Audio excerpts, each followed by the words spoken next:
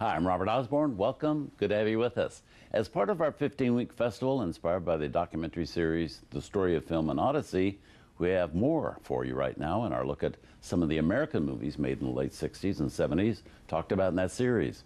It was really a revolutionary era in American movie making, with maverick filmmakers doing what they could to wrest control of the movie industry from long-seated studio bosses so the newcomers could tell more realistic, gritty stories on film. Over the next few hours, we're going to show several more examples of films made at that time.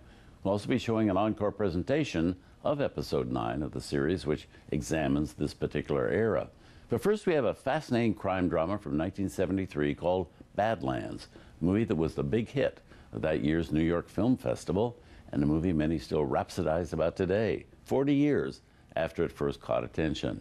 It stars Martin Sheen and Sissy Spacek. It was made back before either of them had become well-known movie names. At the time, Sissy had appeared in only 2 other films, her breakthrough performance in Carrie still 3 years in the future.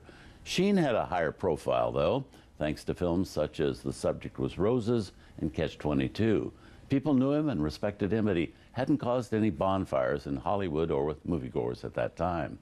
The story told in Badlands is based on a real-life fellow named Charles Starkweather and his girlfriend Carol Ann Fugate, who in 1958 kept the people of Nebraska terrified for several weeks after they killed Fugate's parents and then fled, eluding the police. As with Bonnie and Clyde, their crime spree eventually led to the death of many people. Well, for the film, the names of the main characters have been changed to Kit and Holly, and a few other details have been altered as well, but the story in the film is essentially as it happened in real life. Here from 1973, and the first feature film directed by a 29-year-old Terrence Malick. Here's Badlands.